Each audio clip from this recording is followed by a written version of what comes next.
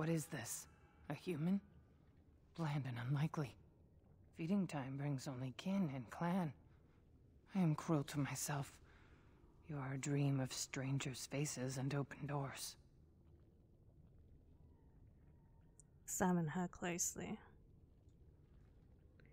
She appears to be suffering from high fever. Her skin is pale and she's covered in dark blotches.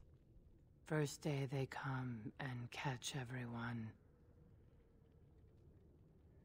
What is that chant? It's what I've seen. What I will become. I force it into verse, so it is fantasy. Unreal.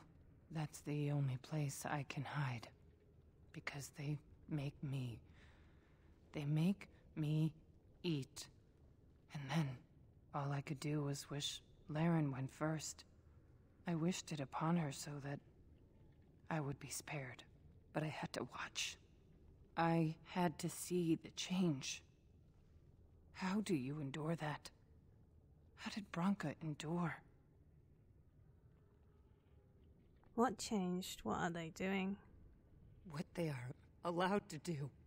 What they think they must. And Branka, her lover, and I could not turn her. Forgive her. But no, she cannot be forgiven. Not for what she did. Not for what she has become. What did she do, Hespeth? What did Branka do?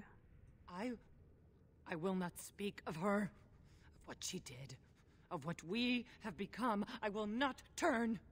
I will not become what I have seen. Not Laren, not Branka.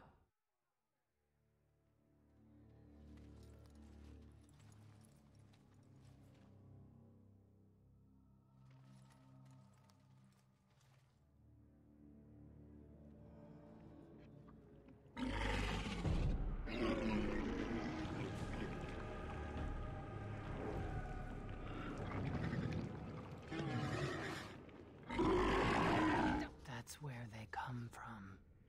That's why they hate us. That's why they need us. That's why they take us.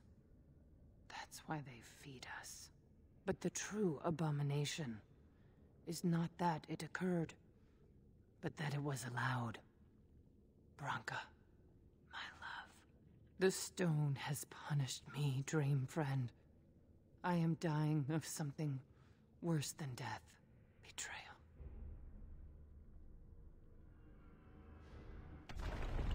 What was that? Let me be blunt with you. After all this time, my tolerance for social graces is fairly limited. That doesn't bother you, I hope. Well, shave my back and call me an elf. Branka, by the stone! I barely recognized you. Oghren. It figures you'd eventually find your way here. Hopefully you can find your way back more easily. And how shall I address you? Hired sword of the latest lordling to come looking for me? Or just the only one who didn't mind Oghren's ale breath? Be respectful, woman. You're talking to a Grey Warden. Ah, so an important errand boy, then. I suppose something serious has happened. Is Endrin dead? That seems most likely. He was on the old and wheezy side.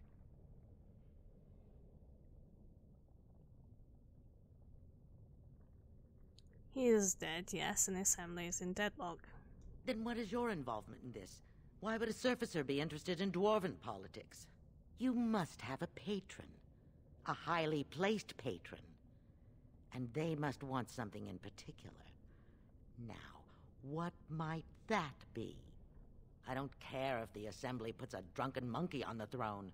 Because our protector, our great invention, the thing that once made our armies the envy of the world, is lost to the very Darkspawn it should be fighting.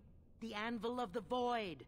The means by which the ancients forged their army of golems and held off the first archdemon ever to rise. It's here, so close I can taste it. Of course there's a catch. The anvil lies on the other side of a gauntlet of traps designed by Ferelden himself. My people and I have given body and soul to unlocking its secrets. This is what's important. This has lasting meaning. If I succeed, the dwarven people benefit. Kings, politics, all that is transitory. I've given up everything and would sacrifice anything to get the Anvil of the Void. Does that include Hespeth and the others of your house? Enough questions. If you wish me to get involved with this imbecilic election, I must first have the Anvil. There's only one way out, Warden. Forward. Through Ferelden's maze, and out to where the Anvil waits. What has this place done to you? I remember marrying a girl you could talk to for 1 minute and see her brilliance. I am your paragon.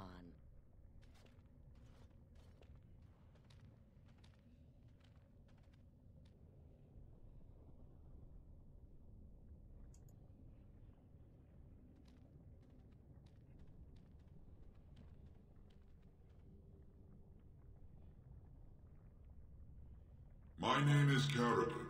Once, longer ago than I care to think, I was a paragon to the dwarves of Orzammar. If you seek the Anvil, then you must care about my story, or be doomed to relive it. Ferelden as the Ferelden of Ferelden's Cross. Though I made many things in my time, I rose to fame and earned my status based on a single item, the Anvil of the Void. It allowed me to forge a man of steel or stone, as flexible and clever as any soldier. As an army, they were invincible, but I told no one the cost. No mere smith, however skilled, has the power to create life. To make my golems live, I had to take their lives from elsewhere. Sounds like black magic. A dangerous road. The Darkspawn were pressing in. Originally, I only took volunteers, the bravest of souls, willing to trade their very lives for the chance to defend their homeland. But King Valtor became greedy. He began to force men, casteless and criminals, his political enemies. All of them were to be given to the Anvil. It took feeling the hammer's blow myself to realize the height of my crimes. So you sealed it away so Orzammar could use it? No! I entombed myself here to find a way to destroy the Anvil. It must not be used again! No! The Anvil is mine! No one will take it from me! You, please, help me destroy the Anvil. Do not let it enslave more souls than it already has.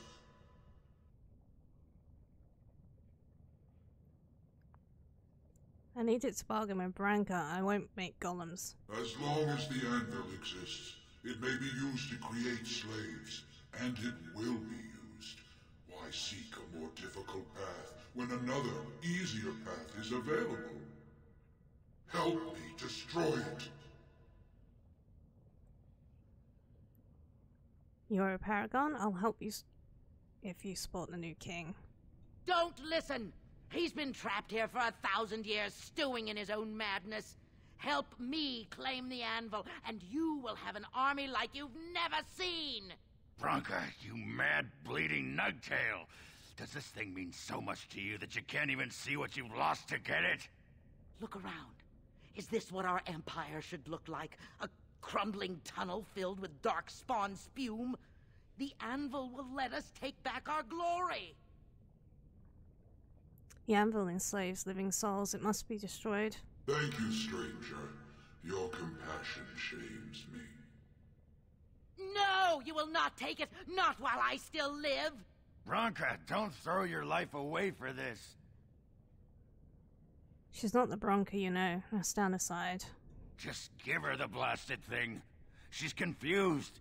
Maybe once she calms down, we can talk to her. It's not a risk I'm willing to take. Bah! You're not the only master smith here, Ferelden. Golems, obey me! Attack! A control rod! But, my friend, you must help me! I cannot stop her alone! Another life lost because of my invention. I wish no mention of it had made it into history.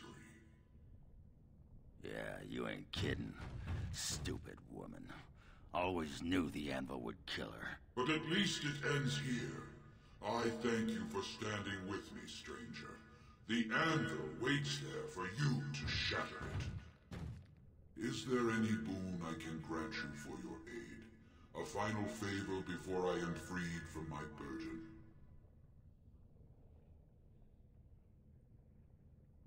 And I don't need a Paragon support to settle the election.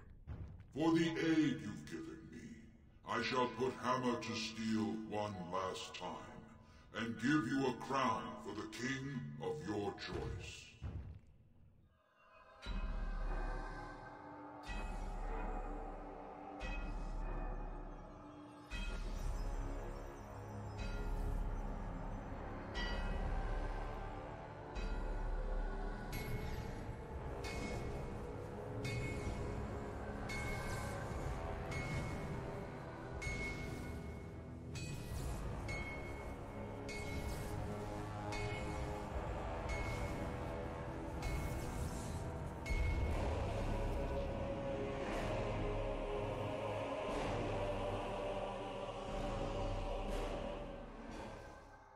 There, it is done. Give it to whom you will. I do not wish to hear their names, nor anything more of them. I have already lived far beyond my time. I have no place here. I will destroy the Anvil as agreed. That would please me, human.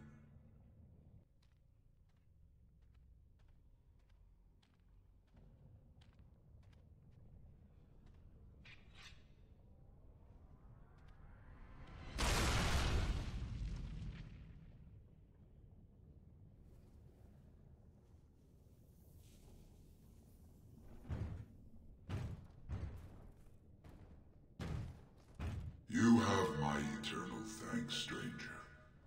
A trust in all Tumsha. May you always find your way in the dark.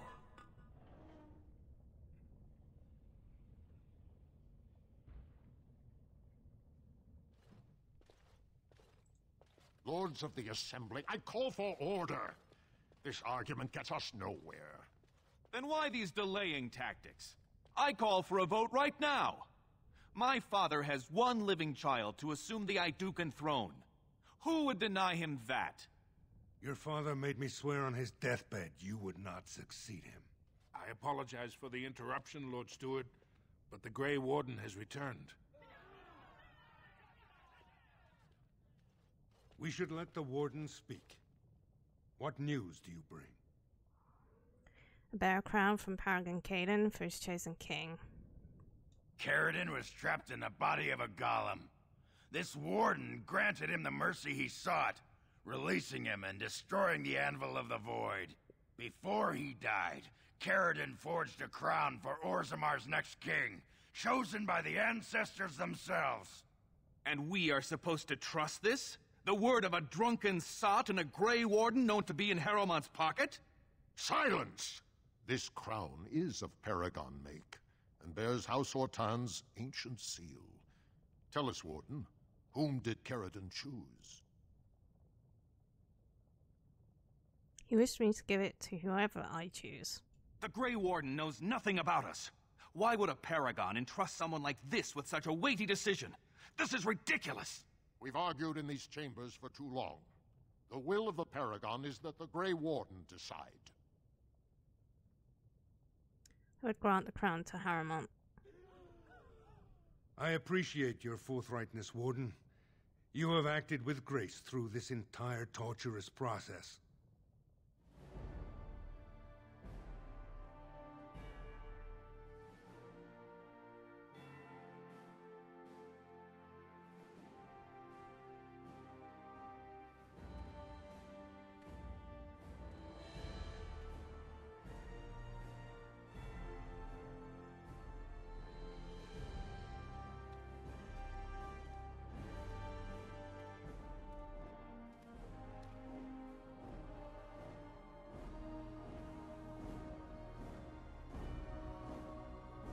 Let the memories find you worthy. First amidst the lords of the houses, the King of Orzammar. I will not abide by this! The ancestors have spoken. Haramont is your king. Stand behind him. Would you let a surfacer decide the fate of the dwarves? Watch out! They brought weapons! Guards! I admit I did not think even Balin would defy the word of a paragon, nor that so many would follow him. But most of Orzammar has seen him for what he really is, and I trust we will bring this insurgency under control. I have faith in you, King Haramont. Indeed. More than anyone but my wife, Warden, and I thank you for it. Those loyal to the throne will begin preparations for a surface mission immediately. Orzammar will fulfill its treaties. Thank you, King Haramont. Perhaps your rule will mark a new era for Orzammar. Now, if you'll excuse me, I must get to the palace and set our plans in motion. And I must return to my duties on the surface. This is the staff I carried as King Endrin's second. Take it as a reminder of your place in Orzammar. I wish you luck against the Blight Warden. May we foster another 4 centuries of peace.